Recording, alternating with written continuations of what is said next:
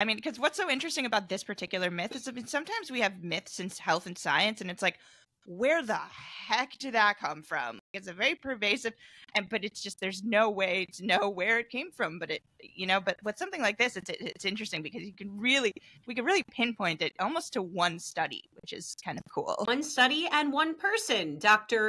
Benji he came out in the 1970s with something called the Fine Gold diet.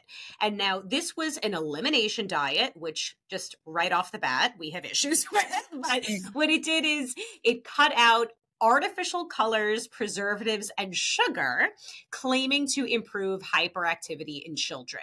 Now, if you actually dig into what this quote unquote study was, there was no actual trial. There was no control group. This was just basically a series of observations and anecdotes. It really relied on parental reports of behavior changes after implementing this elimination fine gold diet.